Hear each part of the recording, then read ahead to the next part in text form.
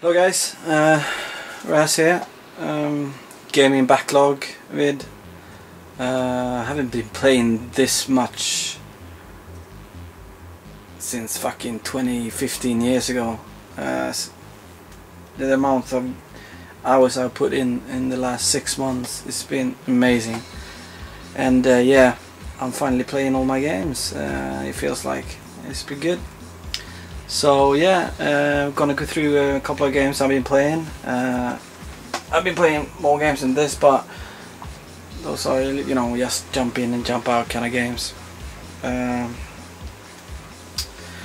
Vacation is coming to an end. Only like 5-6 days left. Then I have to go back to work. So that month went that fast. It fucking sucks balls, but that's the way of life. So games I've been playing. I've been talking in other videos about this game, Tomb Raider. I finished this game. I got went back a bit, up to like 80% on it. What a game this is. Absolutely fantastic. I wasn't a huge fan of Tomb Raider when it came on PlayStation 1. I mean, I liked it, I did. But in this, you know, this generation here, they really pushed that genre of games to something that I fucking love. It's fantastic. Pretty scary, this game. I didn't know that Tomb Raider could be this scary, but fantastic game. Everybody should play this game if you have a PS3. It's out of this world good. I mean, the mechanics, the gaming mechanics are fantastic. I mean, fuck this shit. So yeah, we're back here again. I lost fucking words, so I got pissed off and turned it off, and I'm like, I don't want to start again. So yeah, I love this game. I mean, it's not maybe the best story, you know, ever made. Far from it, but it's very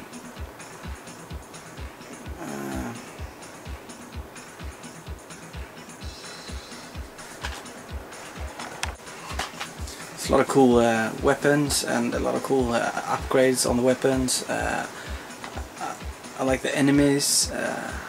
They are not easy, not at all.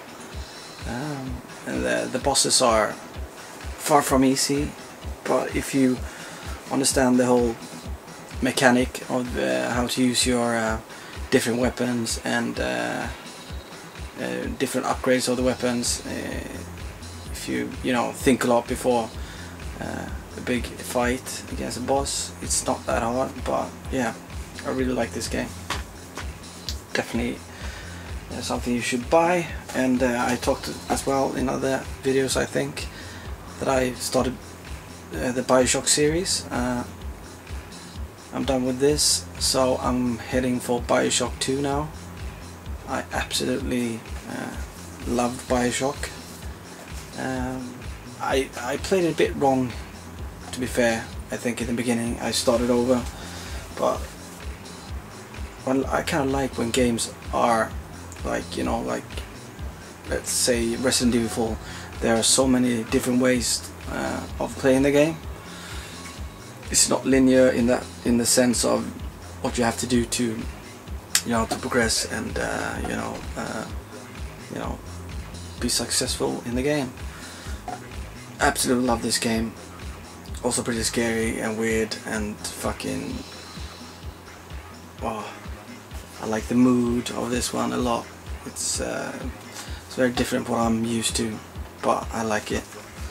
So number 2 is coming up, and yeah, as always, 2 games that I always play, that I showed last video I'm still playing.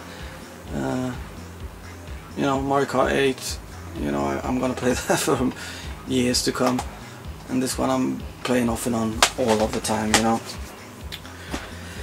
then I have a very good friend that I think we became friends when we were like 4 or 5 years old, and you know, we were really good friends up to 20. Then, you know, we separated, did different things in life, but we always, you know, kept in contact and stuff like that.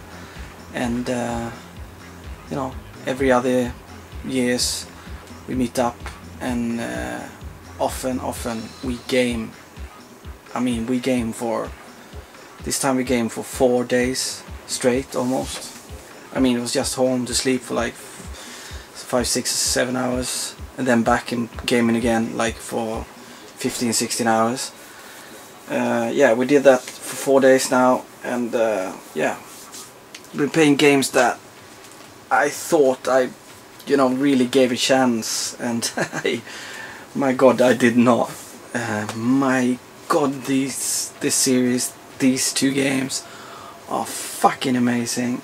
I mean, I played them, but I think I gave them like maybe like 4 or 5 hours, 3 hours maybe, not even that. And you know, if you have a lot of games like most of us have, you forgot that you're playing that game. Almost like you go back to work, you do stuff, and then you forgot about that game, that you're playing it, and then, you know, and it's, you know, it's something in the past, and you forget it. So I went back to these games, and fucking hell, Metroid Prime on the GameCube, what a game this is. I absolutely love it. The mechanics, the battle system, the tightness of the controller, everything about this game, the music, you know, the fights, the bosses, fucking hard this game. And I know, you know, I'm playing Super Metroid, that it must be hard, it should be hard, you know. It's a lot of, if you play Metroid, it's a lot of big maps, a lot of backtracking, and going back and forth, boom boom boom, like, you know, a lot of Nintendo games is, but this game is very much like that. And sometimes it's like, fucking hell, I mean, just by pure luck, maybe we found a couple of things, you know, to progress the game. I mean, it's so fucking hard, this game. I mean, the second one we played as well, in this game we had to fucking look at YouTube at one point, because it was like, fucking hell, who can fucking understand to do that? I mean, don't get me wrong, I like it, but fucking hell, this is even better, this game. I absolutely love this game as well. With the, you know, with the dark world and the light world, and the bosses in this one, fucking hell, I almost threw my Waybird at least 10 times the past few days with my good friend. And actually my friend, you know, a lot of Brits watching my channel, my friend, he's actually British, but when he was 4 he was adopted by yeah, a Swedish family. So when he got here, he couldn't speak Swedish and I couldn't speak English, and we became best friends. So yeah, so this guy is English. Probably gonna do like a gaming video with him in the future. He has a lot of thoughts about gaming. Yeah, but yeah, Metroid Prime 2 Echoes, fucking hell. I can't wait to get on with number 3 on the Wii, and if that's even better than these 2, oh my fucking God, Jesus Christ. Then we started playing a game, and it's been so many years since we played this, and I have to say that the mechanics, you know, with the controller and everything, is so fucking old like, and so unfamiliar, that we played this game like a couple of 4-year-olds. I mean, we died all the time, and we couldn't really fucking, you know, get back to how good we were back in the days on this game. And that's Metal Gear Solid, but this is the Twin Snakes one. But I'm definitely gonna go back to this game again, and you know, learn all the learn the controller again, and how to do everything, because I was mesmerized that I totally forgot everything about this game, the first one, how to do it. And my friend, he's a huge Metal Gear fan as well. He's like, fucking hell, it's like we've been in a coma and, you know, forgot about this. And yeah, so I was embarrassed, even though nobody was there watching. I was embarrassed by myself and my friend, you know, what the fuck are we doing? So I'm definitely gonna pick this up again and fucking, you know, fucking learn it again. And we also played a bit of Resident Evil 1, the GameCube one. This is pretty hard in the beginning, this game, I have to say, before you get, you know, I mean, a fair amount of bullets and you know, the green stuff. So yeah, we only got, like, because it was, you know, Metro Prime took a lot of time. We only got a couple of hours into this one, so I'm, you know, staying on with this for the, I don't know how many times I played that one.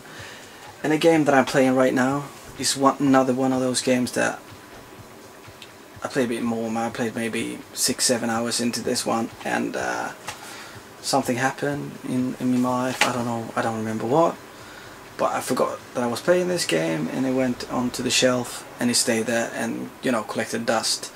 And this is really weird because this is from a series I fucking love, and I remember loving this game as well.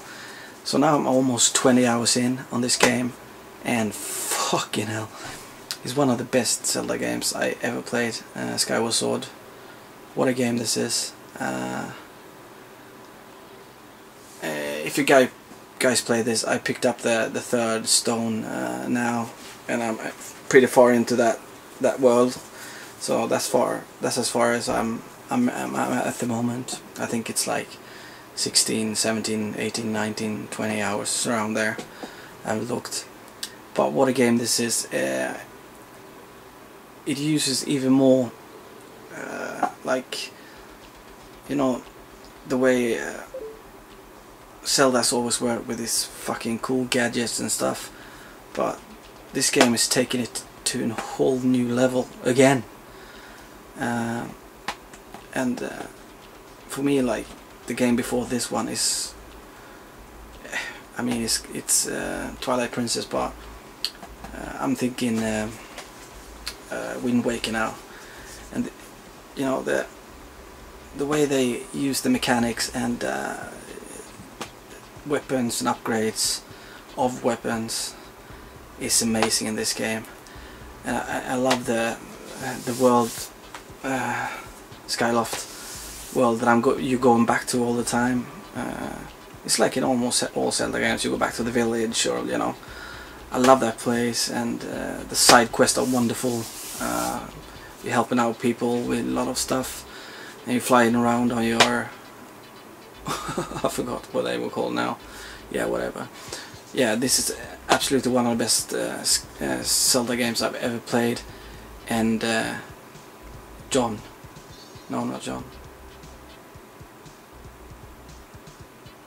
Yeah, John. This is not a fucking RPG, mate. Don't worry about it. This Zelda is not RPG, so don't be scared about that. This is action adventure games, platformer action adventure games. That is not a fucking RPG. So if you're allergic to RPGs, fucking play Zelda, for fuck's sake. It's like you're missing out on it's like you're missing out on second base, growing up and being a teenager. So now you maybe understand you have to play Zelda, mate. And I'm also playing this game. I'm not convinced about this game at all. I haven't played Western RPGs. Yeah, I've touched them before, but I haven't played them a lot.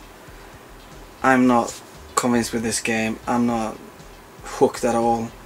I think it looks like it's made 10 years before this game was released. Doesn't look that good. It's a lot of, I don't know, I don't think it's that good. but I wouldn't play Skyrim, and everybody says I have to fucking play Oblivion first. So maybe I have to play it longer. Please let me know in the comments down below. This is one of those games that gets really good after like 6-7 hours till I get into it, because I think the battle system and everything about that is really hard for me that hasn't played like Western RPGs, and especially on PC, because this reminds me of, you know, old PC Western RPGs, to be honest. You know, a bit like dungeon crawlers and stuff like that. But I cannot really see what's that magnificent about this game that everybody says. But I'm sticking with it, and please let me know in the description, the comments down below, if you played it. Should I stick by it, and should I, you know, maybe watch some YouTube videos how to understand the use all the, you know, ethics in a game, because I don't really understand it? Or is it something that you learn when you're progressing in the game? You know what I mean? Yeah, the Elder Scrolls 4 Oblivion. Boom. Yeah, so those were the games. As you can see here, the game room is a game room. It's not. I'm not gaming that much in here. It's games. The games are stored in here. So yeah, it's coming along a bit. I'm gonna give you a sneak peek.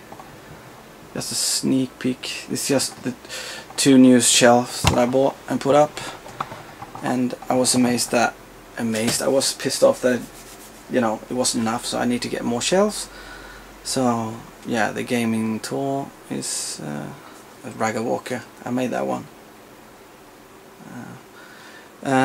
So yeah, the gaming tour will be on later. I said in August or late August, but it's gonna be later because there's so much more to buy, and yeah, you know how it is. I'm not fast, never been fast, and that's what she said. Be nice.